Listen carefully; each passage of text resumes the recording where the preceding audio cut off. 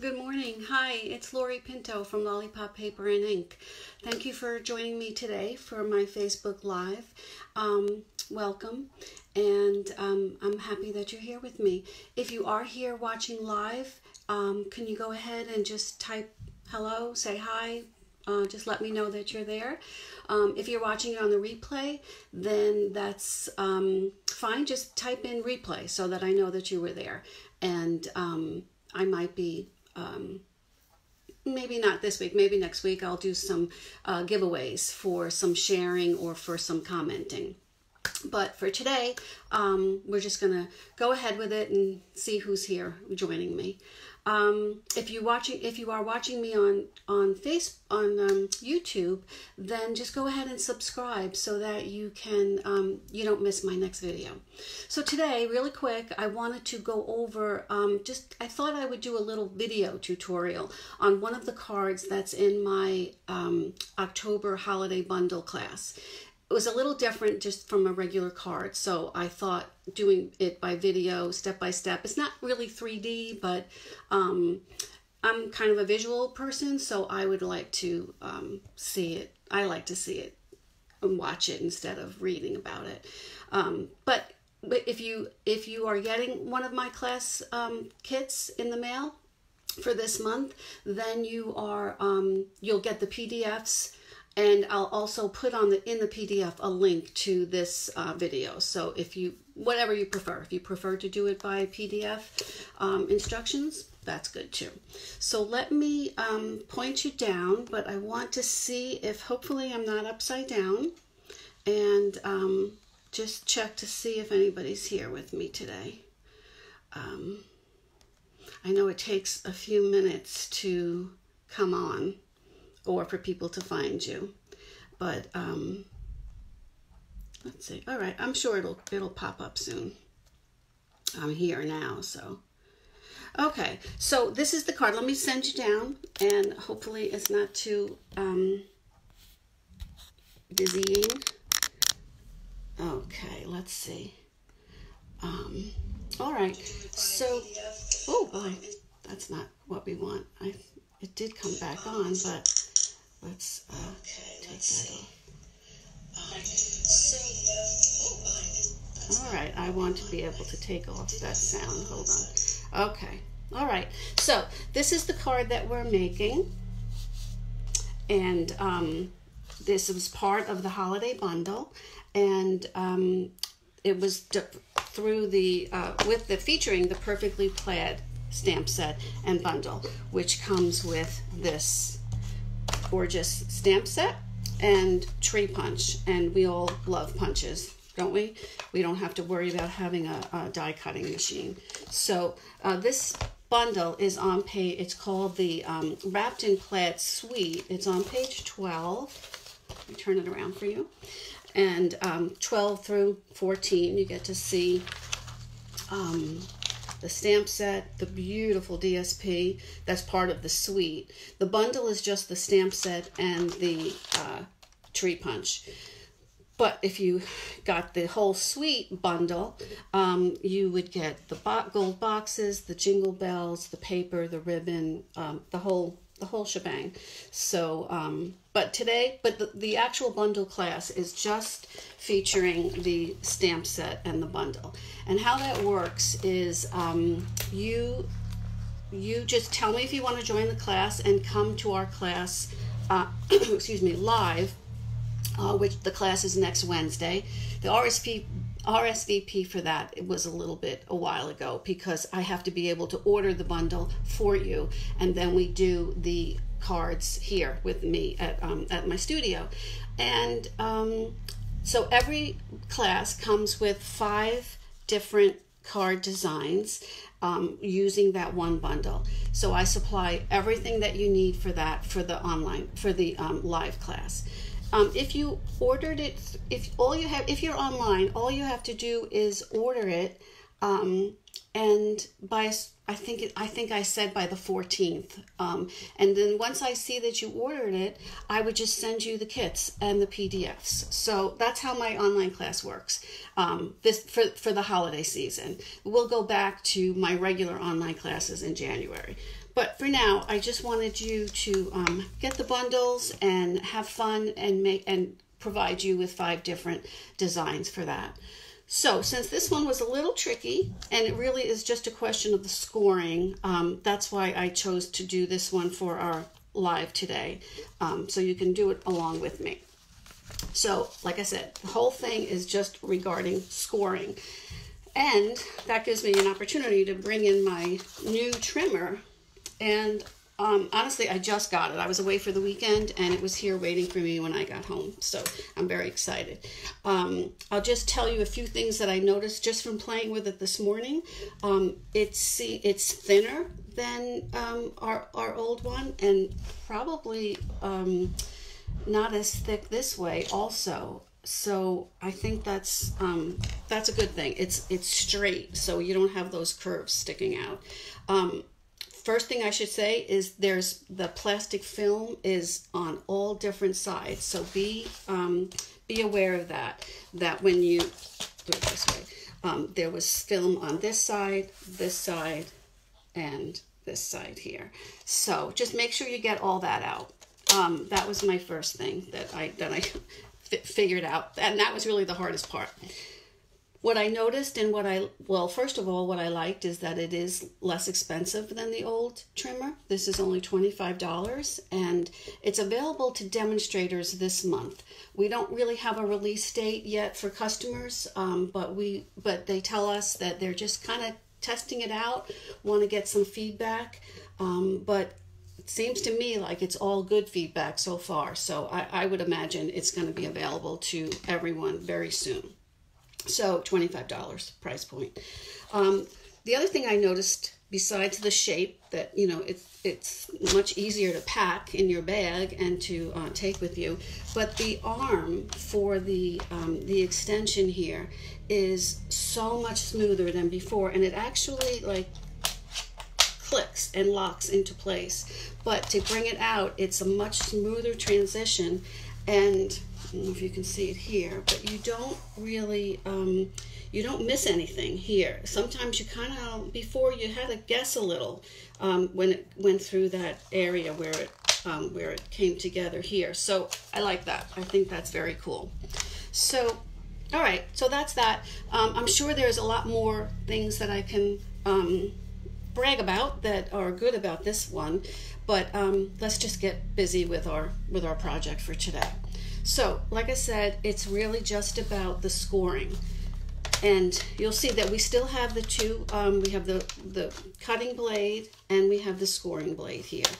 The difference is the scoring blade is on the bottom, the other, before it was on the top.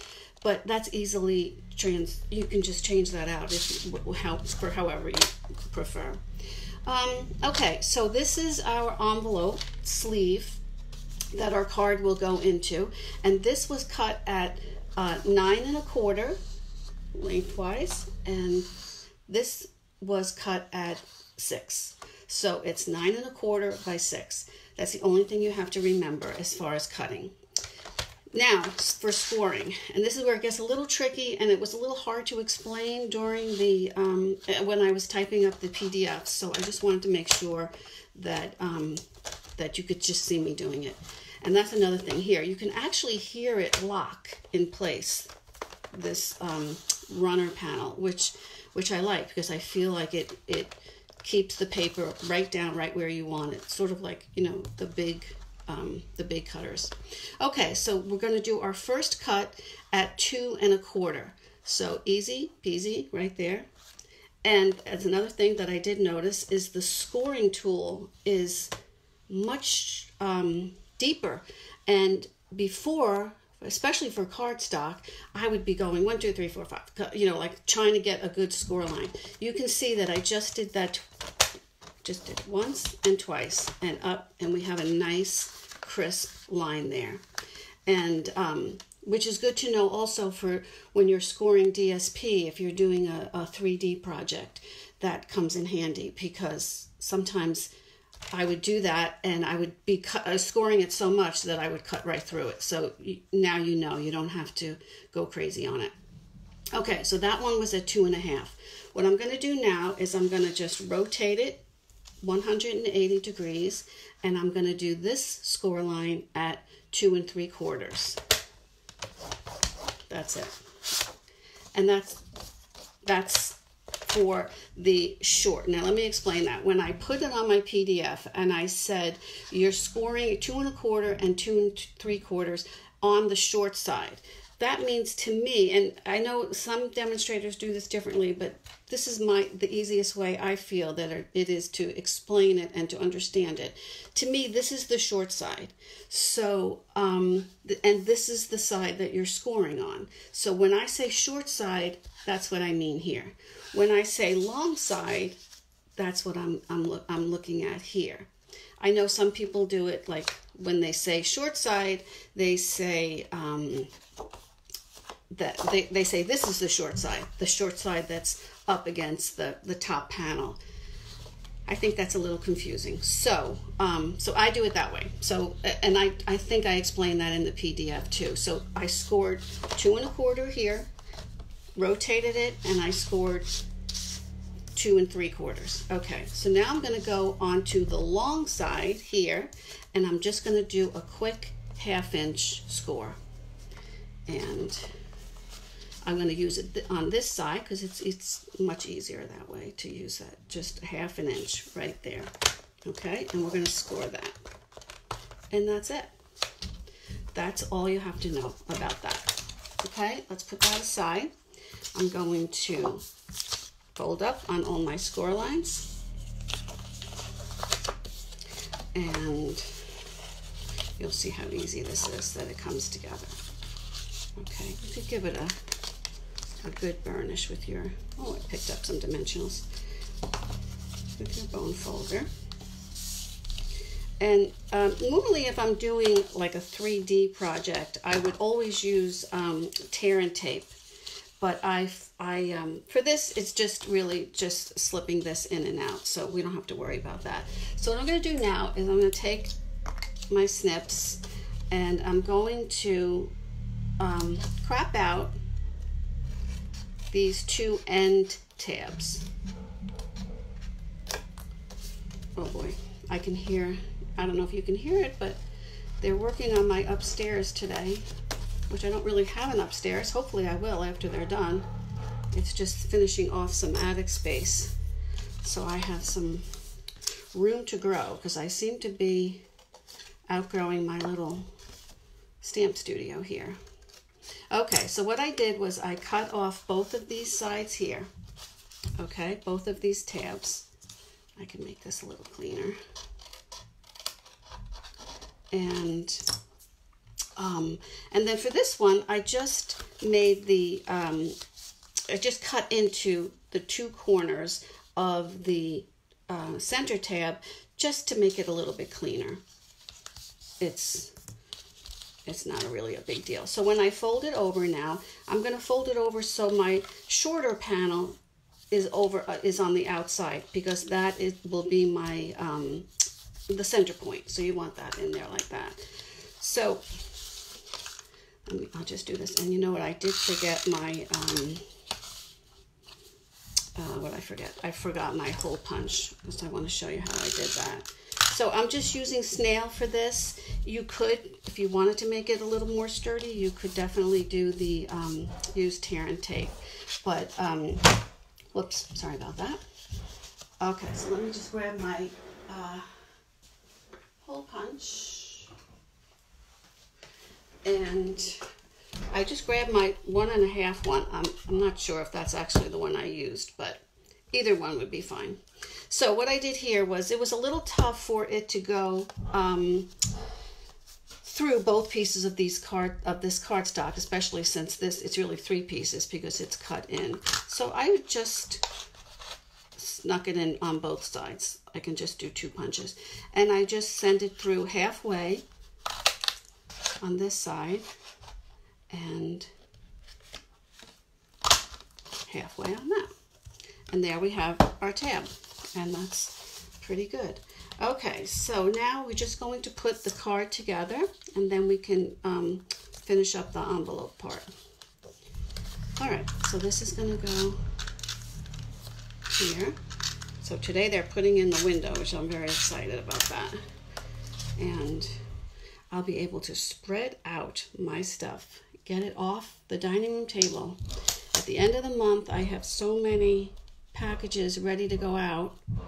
The holiday bundle class, my club packages, my thank you packages.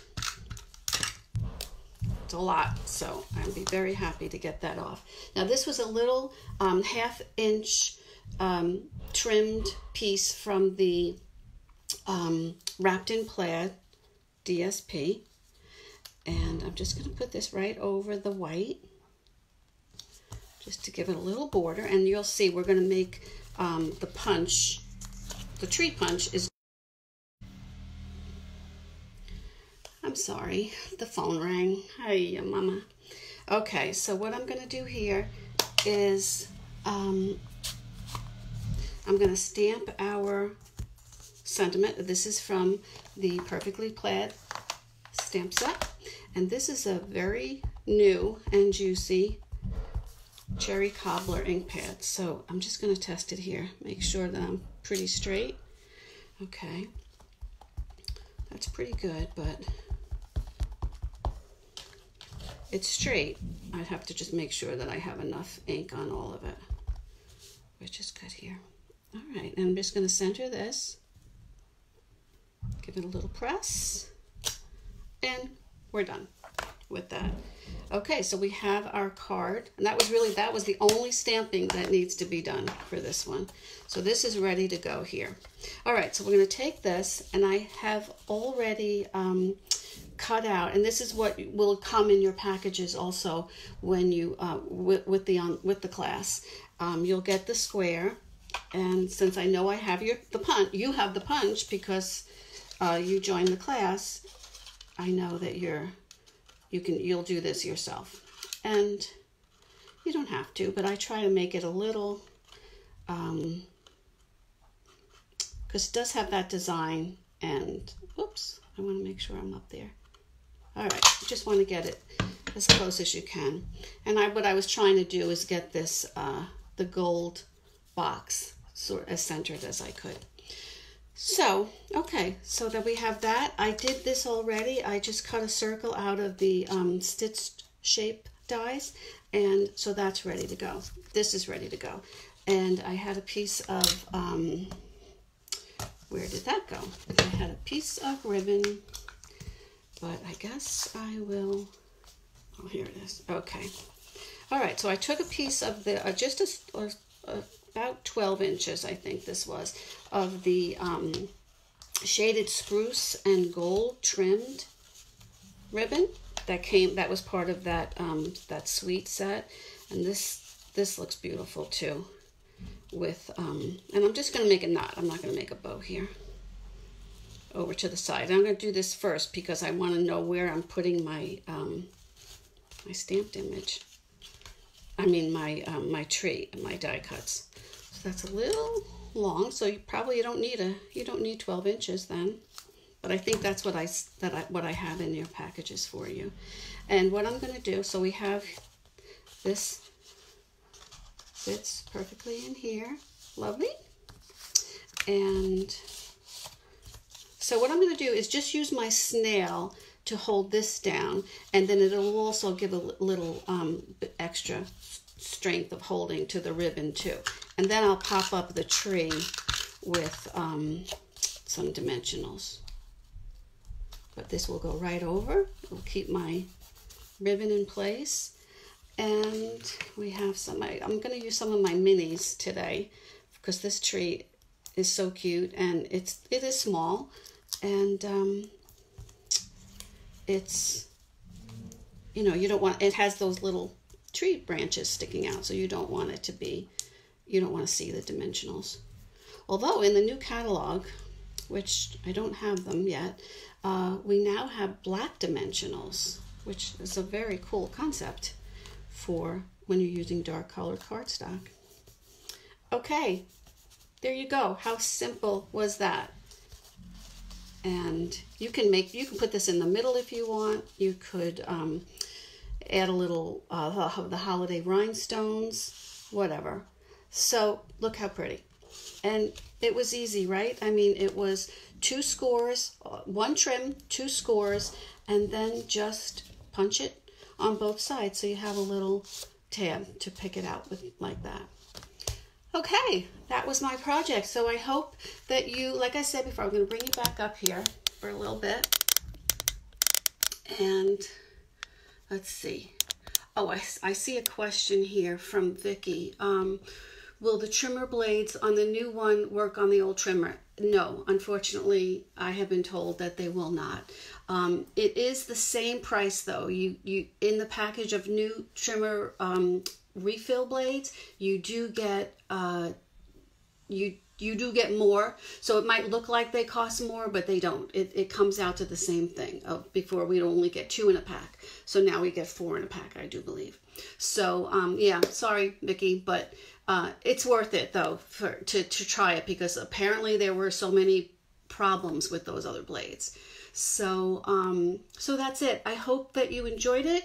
I hope that if you join the holiday class, you should be getting, I should get them out definitely by the end of this week, and which is earlier than what I originally had planned. If you haven't joined the class yet, all you have to do is order, and I will extend the RSVP till the end of this week, just so that I make sure that I have enough of the product to be able to ship out to you. Oh, and the other thing, if you already own the stamp set and you didn't order it through me, perfectly fine.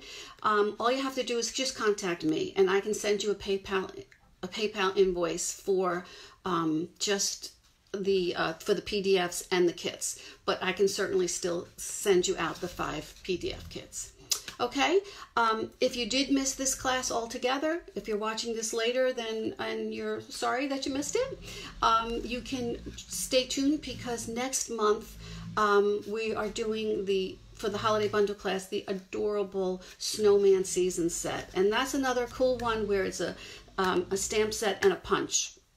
So we don't have to worry about dies and die cutting machines and all that stuff. So I hope that there's still time to join this class. If not, then just join for next month and check it out. And usually in the beginning of the month, I send out pictures of the projects that you will be receiving. But the best way to learn about all my classes and all of the things that I do offer online and live is to subscribe to my email list, and I will have a link there on the bottom of the description of the video for today. So thank you again for joining me. I really appreciate it, and I hope to see you next week, and have a great week. Bye-bye.